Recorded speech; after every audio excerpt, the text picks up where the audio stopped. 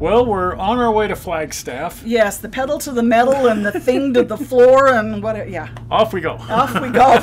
We better hurry or we'll be late. We can't be late. We're going to the Southwest Region of the NMRA convention in Flagstaff, and it's fairly imperative that we get there because, well, we're the guest speakers. That's right. So, anyway, we just thought we'd show you our guest speaker thing deal. Yes. So here it is. And we're off. We're off. We're not off, but Are we on? Get a little closer. Hello. hello? Is that working now? Is this one? Is this one? Up close and personal. Up and close and personal with the microphone. So eight years ago, we were here. Closer to the mic. Okay, better. 8 years ago, we were here, and I did a little speech. I wanted to present the 10 things you can do to improve your modeling. Unfortunately, I could only come up with 8, but it seemed close enough. And one of the ideas, and somebody pointed it out earlier, like last night, one of the ideas was if everything's going right, it's time to turn left. So there's always something you can do to reimagine what you're doing and go off in some new direction. And I have found that in my own life, quite often taking off in a new direction, whether it's completely tearing your railroad apart and starting over at a new scale, which many people have done, or just whatever. But some years ago, I came to the horrifying conclusion that at retirement, I was either going to be doing the exact same thing that I was doing, or I was going to be doing something else. And while that's rather binary, it also seemed completely unacceptable because I loved what I was doing, but I also knew it was a complete dead end. And I was teaching at a university, and I thought I need to branch out. I need to go off in a new direction. What happened was it led to the 3 best days of my life. Some 4 years later, I was accepted at a school that I really wanted to teach at, Brooks Institute. I would call that the 3rd best day of my life. The 2nd best day of my life was when I was invited into the president's office and she asked me to leave the employment and go find something new to do. And at the time, I was horrified. I mean, nobody wants to be laid off, especially from the best job that they've ever had. The reality is that they were having financial difficulties, and I got out just in the nick of time. And because of that, I met my wife. And that leads to the best day of my life, the day we got married. Now, before I left to go off teaching in other places while I was still at the University of Utah, I'd been making train videos. I don't know if you've seen any of those. They were called Madam Moo Video. And so when I left, I wasn't able to do Madam Moo Video, but oddly enough, the technology that I was distributing on also went away, and that was called VHS. So that met a demise, and there again, it's one of those strange turns to the left that you didn't quite expect, and I sort of thought I'd be able to sell VHS tapes for the rest of my life and continue shooting in this format called video for the rest of my life and have access to high-end equipment for the rest of my life. Instead, I found myself out in the cold. Right. But time marches on and new technologies came along.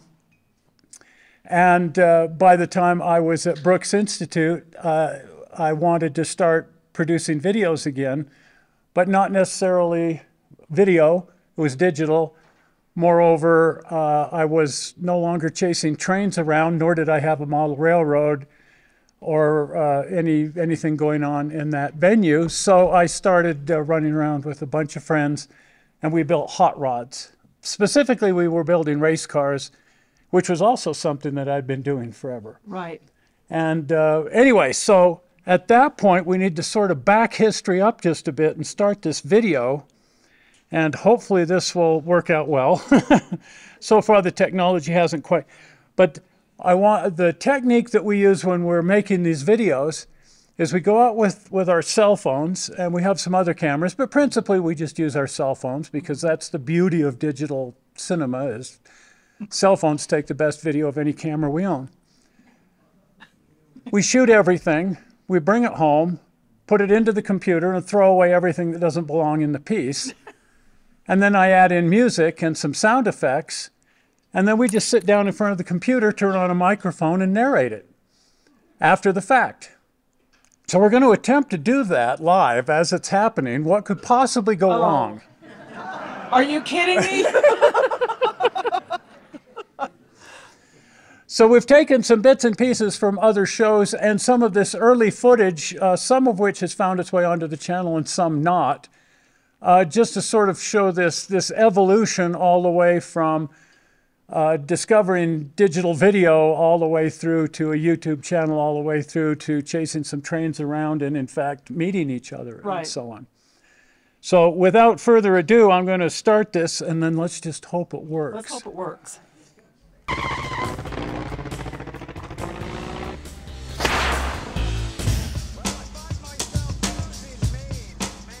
So this is me in one of the Mustangs, the Mustang I had at the time, the blue Mustang. And this was part of what I was doing. I was running around filming everything I could in my car, filming with my friends as well, and we all had Mustangs. And we all drove like complete lunatics. However, I will say not on the road. We went to the racetrack to do that. I had no idea what I was going to do with any of this footage. I was just shooting it because it seemed like it would be fun. This is Billy Johnson. This is, of course, me driving around like a complete lunatic in the white Mustang. And this is Billy Johnson again, and he took his semi out to see if he could get around the track in a reasonable amount of time. I posted this to something called the internet. I had no idea that such technology existed at the time. Of course, it had existed forever. And it got 30,000 views because it was funny. And I realized that a bunch of lunatics driving around in Mustangs, nobody was all that interested in, but some crazy person driving around in a semi-truck was funny. All this time I was still working at Brooks Institute of Photography teaching, and I had access to students to help with this and access to video equipment to do it with. But as I say, that was about to come to an end. This is the Ratfink reunion, which is a car show in Manti, Utah. And I'd wanted to attend this, and so no longer working at Brooks Institute, I was able finally to attend the Ratfink reunion in Manti. This is one of Ed Roth. I don't know how many people are familiar with Ed Big Daddy Roth, but this is one of his cars. He lived in Manti. And so after his passing, all of his friends and family put on this amazing car show, which led me to yet another turn in the road. Exactly. This is where I come in. I go to the Ratfink reunion every year because I'm from there. And that's how I met Dale. He was right over there by the tent. I went over to see if something was for sale, and this gentleman was trying to sell me this chair, I thought. Well, it ends up being Dale, and I didn't realize that till after we had met, but old Ratfink was quite the Cupid and brought the two of us together.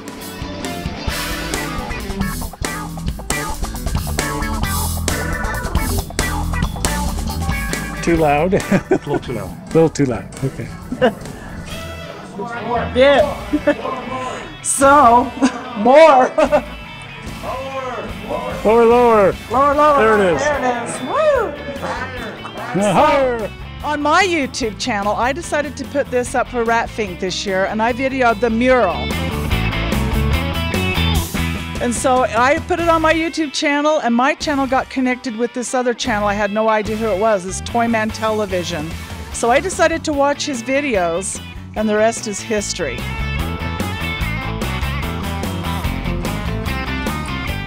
Yeah, we started following each other on the internet without having any idea who we were, except that we were two different YouTube channels that went to the Rat Fink reunion, and that we liked hot rods. And pretty soon, we started filming together, and instead of me driving around in the Mustang, it was both of us driving around in the Mustang. This is yet another Rat Fink reunion, this time with us together in the red Mustang. That was a lot of fun.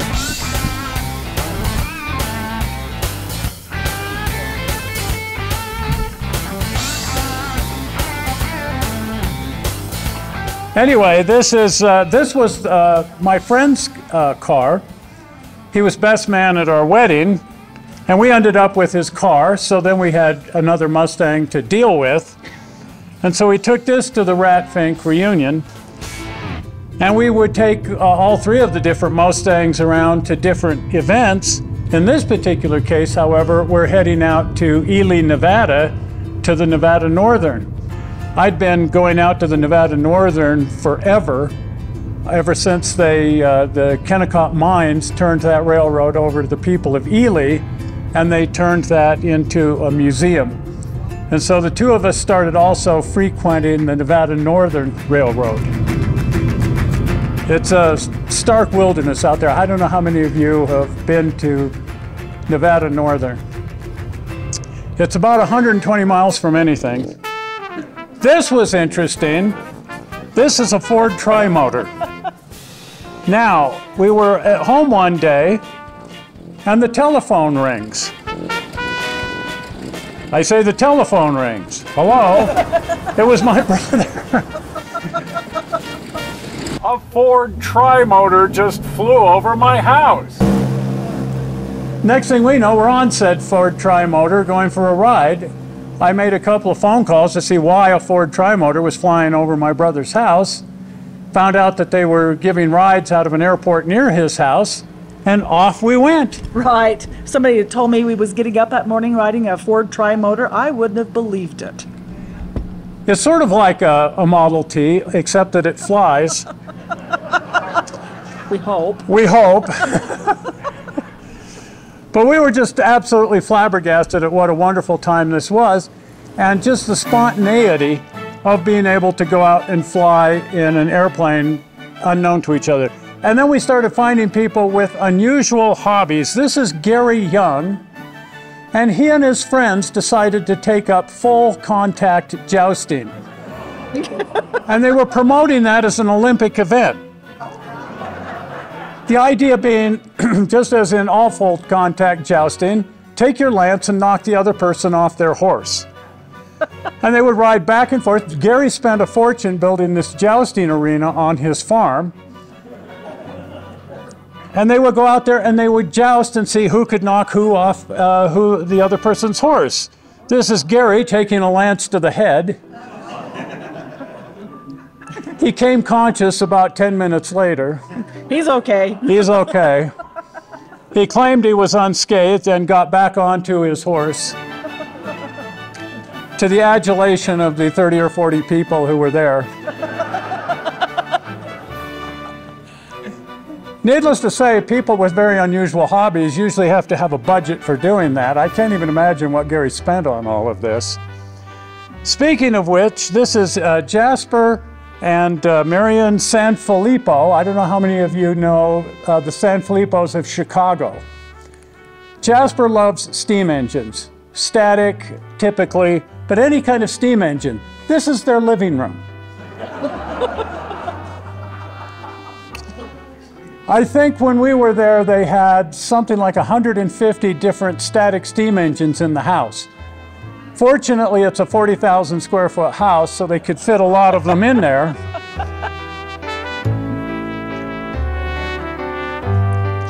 This is a separate building they call the Carousel Building, and that is a European clock tower that he dismantled and brought back to Chicago with him.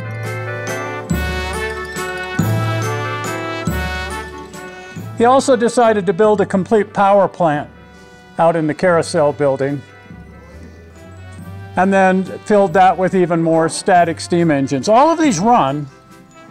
Everything in the collection is perfectly restored and fully operational. They run all the steam engines on compressed air, in part because steam is very difficult to deal with, and in other parts because the neighbors don't like him to fire up his boiler.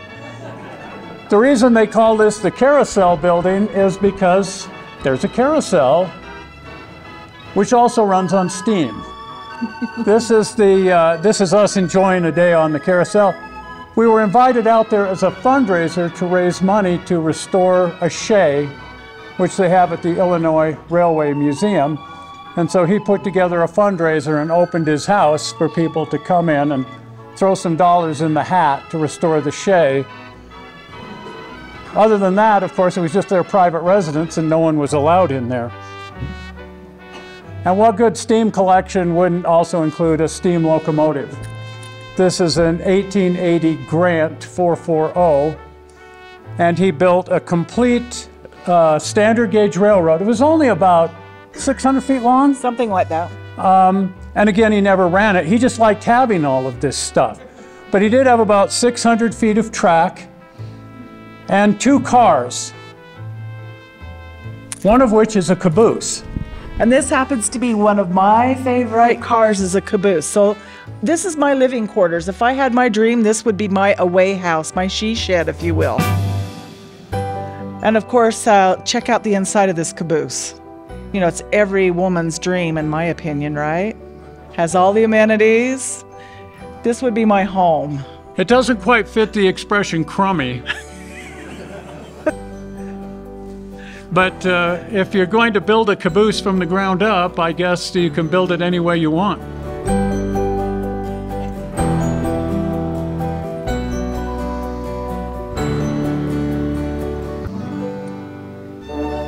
And then, of course, there's a fully restored Victorian passenger car as well.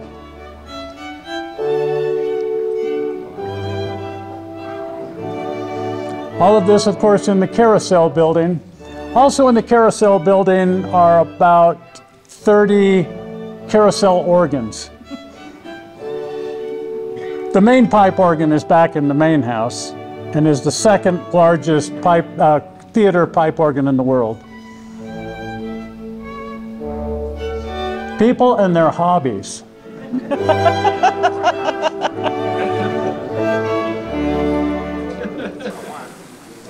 On to model railroads. This is Tom Hawley of Grand Junction, and typical of some of these very large model railroads, has approximately 1 mile of track, so about 87 scale miles of track on the railroad. But the thing that really impressed me with this railroad is he had the idea, he didn't want to use any DCC because he couldn't get enough current out of it. And the reason he couldn't get enough current out of it is he wanted to run everything at scale weight. So you take the scale that you're working in this case HO, you have to cube that, so 87 times 87 times 87, divide that by the weight of the actual car, and then weight the car appropriately. So each of these flat cars weighed in at 1/4 pound. Which means that this train weighs 25 pounds. So you're spinning drivers, you have to add in more locomotives, then you're breaking knuckle couplers, so you have to put in mid-train helpers and a rear helper at the back end to keep it's just exactly like actual railroading when you're trying to do these scale weights. The maximum grade here was just under 1%. And to hear those locomotives, Athearn locomotives, just straining, trying to get up a 1% grade, hauling a 25-pound train.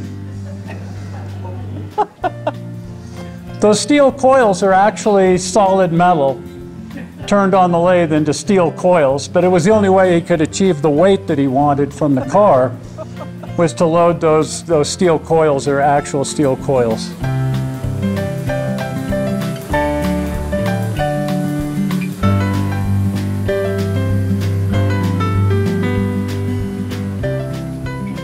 And of course, it wouldn't make any sense to run such a thing if you didn't run scale lengths.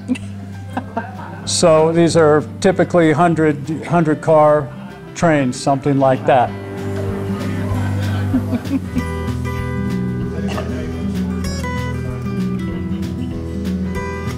You can see why DCC wouldn't really work out. With all that multiple unit, you would think that he would definitely need. This is Jim Harper. He is totally into accurate scale, not so much scale weight, but he models in Proto 48, if you're familiar with Proto 48. But he and his friends created Proto 48 many, many years ago. And he has built this railroad to the most accurate scales he possibly could, mostly being just obsessed with the equipment, particularly the locomotives and the track. And seeing this railroad, it's in St. George, Utah, but just the phenomenal detail in these brass locomotives and then the track work is what really blew me away. A lot of people will say, well, with Proto 48, then the gauge is correct, but it's just so much more than that. So it's not the full 1 1/4 inches that you would normally find in O scale. It's down to the proper 4 feet 8½ inches in 48 scale. But then all of the flanges and wheel profiles have to be correct as well. But look at the detail. This is all scratch built. He made all of his own patterns for frogs, guardrails, cast those into brass. Everything here is 100% scratch built.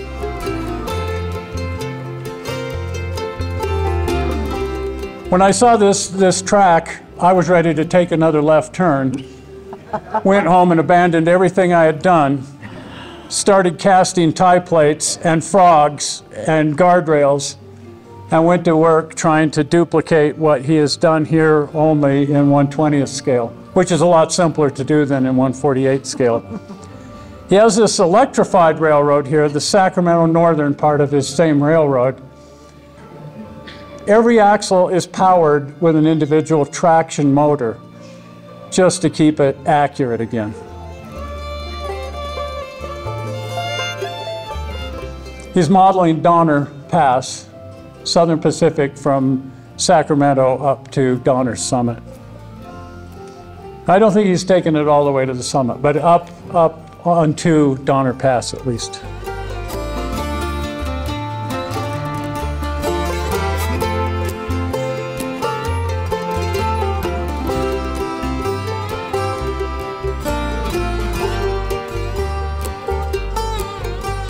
And in spite of the fact that the flanges on these wheels are barely visible, I've never seen a derailment on his railroad either.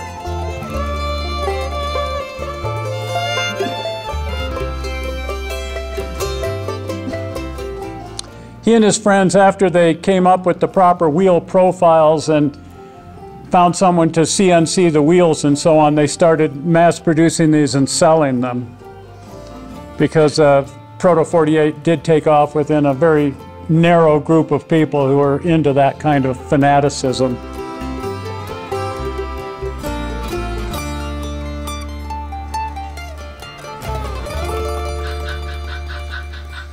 And this is Ralph. Right. A friend and neighbor, and we are very lucky to call Ralph friend and neighbor, but Ralph has built this railroad, and it was built in the late 1960s, and he's modified it somewhat over the years, but he's into automation and animation. This is his fully functional coaling tower for his engine facility. So you attach the tow to the mine coal, the mine run coal, which he brought over from the mine. The mine tipple is fully functional. You load the coal into the car, attach the car to the tow, and then you just simply press a button, and the rest is fully automated as it pulls the coal load up the ramp to the coaling tower, where it is emptied into the coaling tower and then returns the empty back to the train.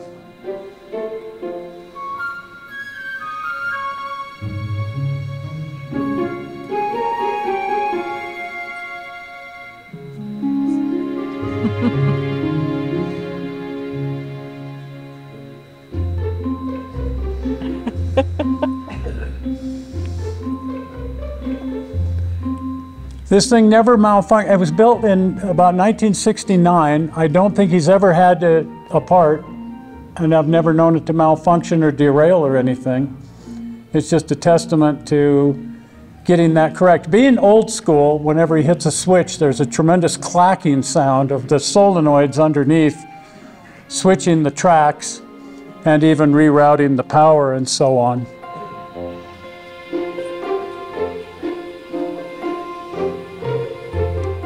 There's no plastic anywhere on the railroad. It's all metal of some kind, typically brass.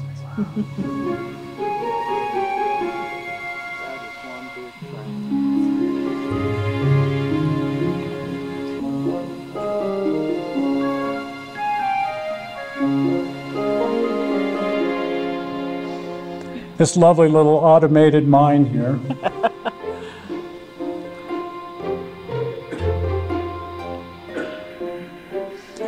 Look very closely as this shovel empties actual granular material from the quarry into the car. It passes directly through the car to below, where it's recycled back around to the chute, which fills the shovel, and it just sits and runs like that. And watch the chain going around on the sprockets and so on.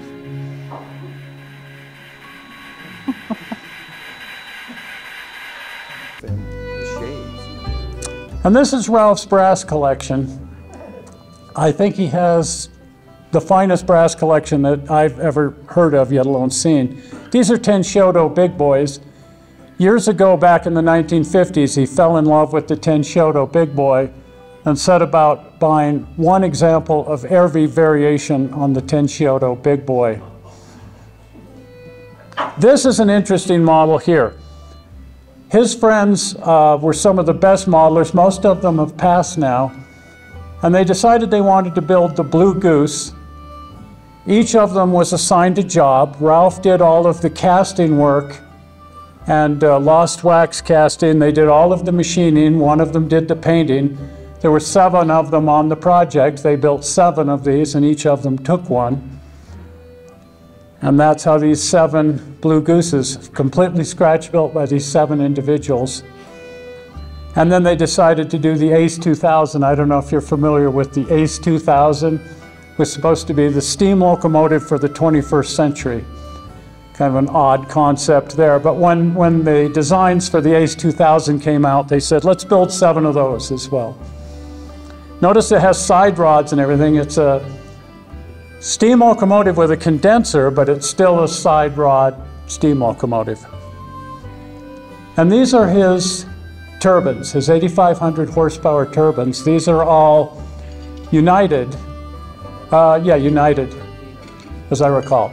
Anyway, what makes them unique is these same 7 individuals did all of the pattern work for the United turbines, the 8,500 horsepower turbines. They did all of the machining and pattern work. Ralph did all of the casting, only in this case he made enough castings for 1,500 or whatever the production run was going to be.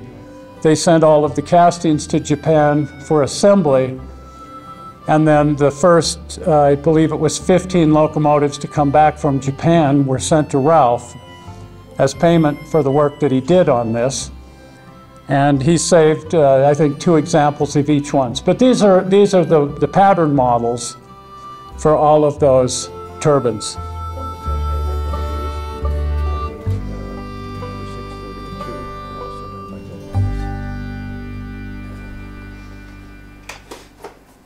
But I think his favorite passion is still figuring out these little tiny pulleys and mechanisms to animate all of this stuff.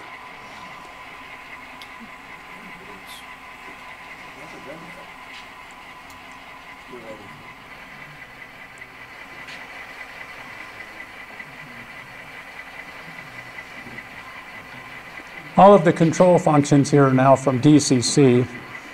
He has joined the 21st century in that regard.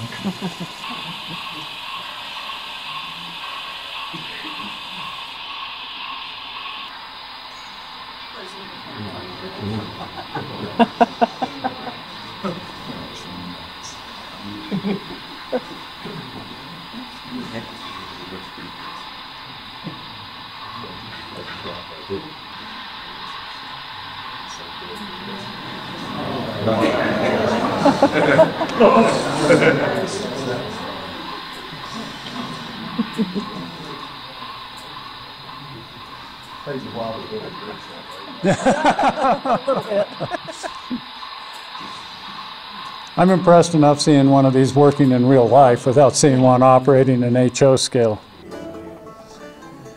But you just never know. All of these people, everybody brings a little something different to the hobby.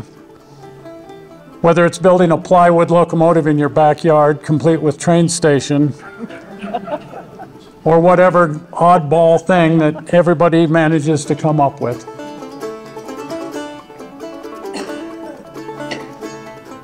He's spinning the drivers there. Yeah. And this person decided to model the Disneyland Railroad in his backyard.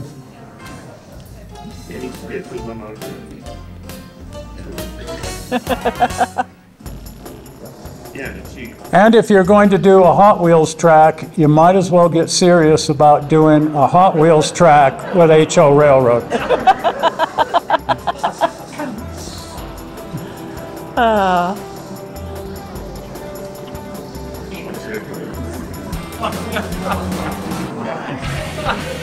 And speaking of Hot Wheels, anyway, we haven't abandoned the idea of doing automobiles. We do everything.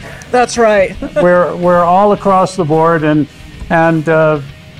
where we chase a lot of trains, we're still heading out to the car shows and racetracks, and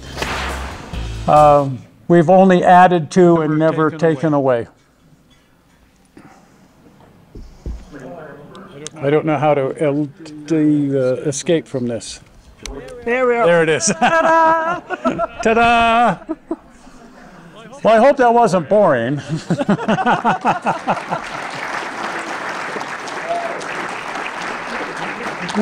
We have the advantage when we're doing this at home that when we screw up, we can just back up and start over again. Which is often. Which is often. Or even go back and re-edit the video. So it's a little more challenging doing it live this way. Well, thank you. I hope you enjoyed it. We try not to be boring. That's the motto of the show. The high art of screwing around. And we hope you didn't find it boring. And look for the subscribe button. Yes. And look for the subscribe button. It's blue.